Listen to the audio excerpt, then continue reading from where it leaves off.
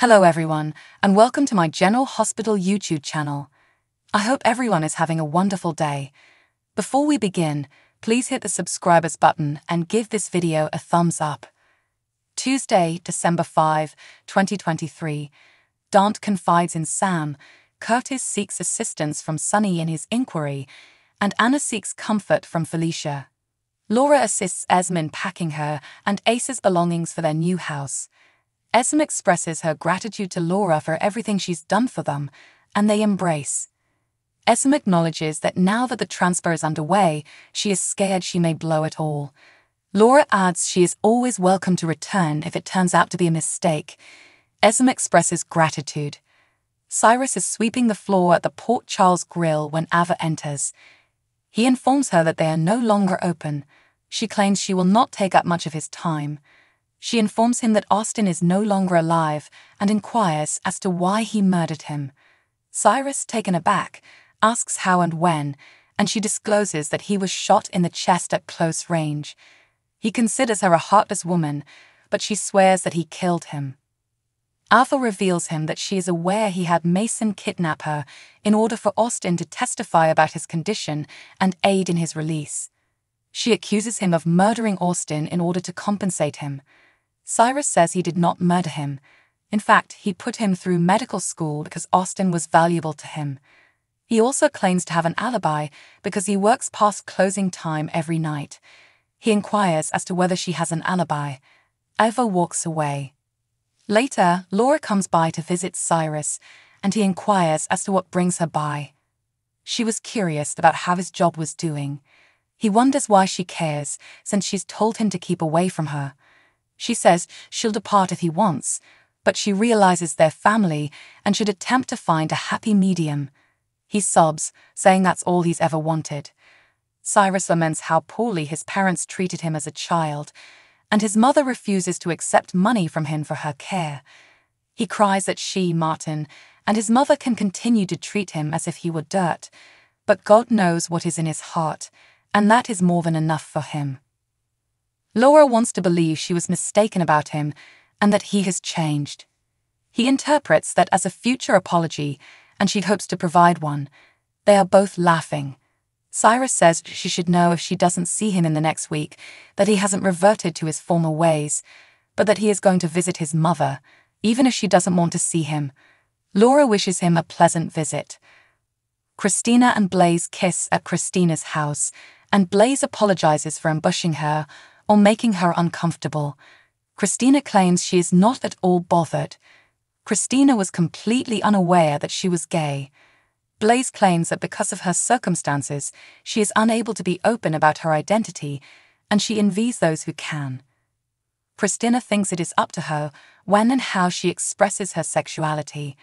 Everyone is on their own road. Blaze says she's seen so many relationships fail in this industry that it was easier for her to focus on her job.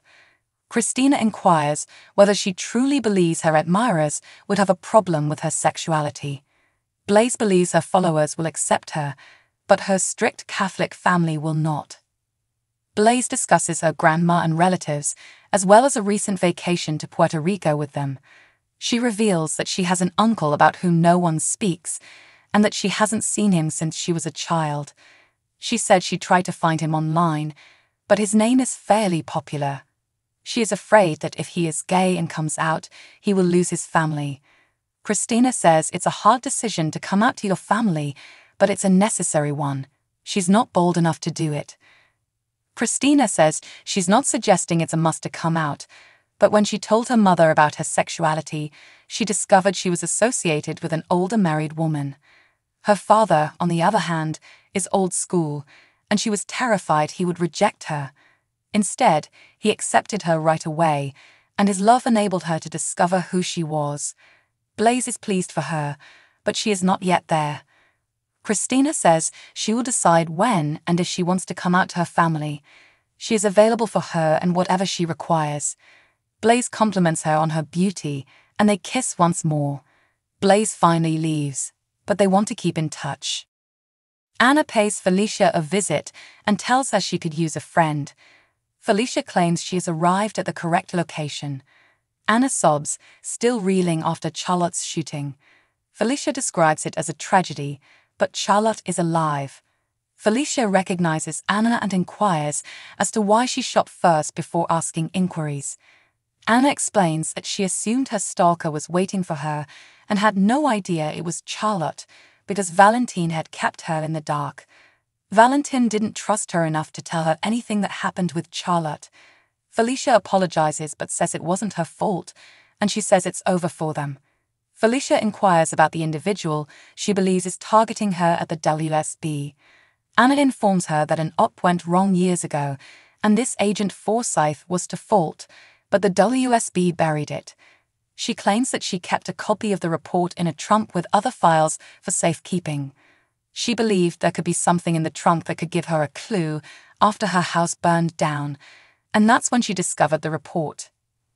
Anna reveals that she told Robert about her concerns about Forsyth, and he agreed with her.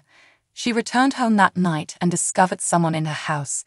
She came in armed, and that's when she shot Charlotte, whom she mistook for a pistol since she couldn't see her well. She goes on to say that shortly after the incident, the evidence went missing, and Forsyth was discovered dead in Port Charles.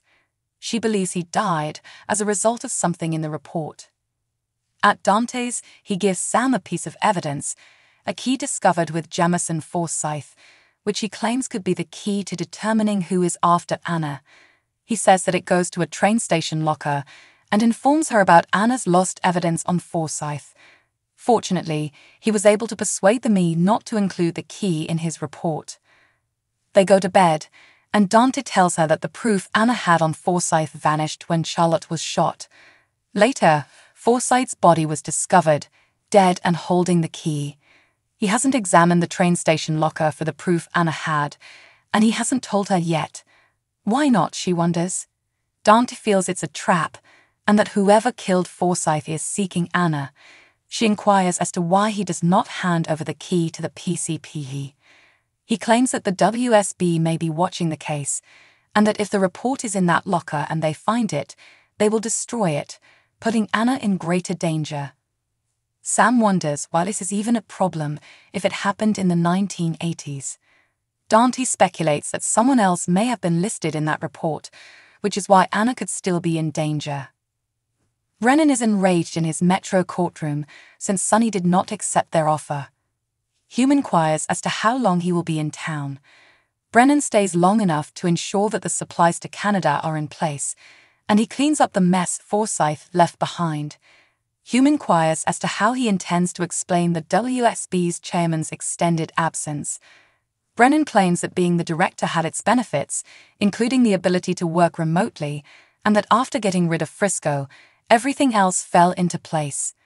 Hume wonders if Sonny or Anna is their top priority. Brennan informs him about both.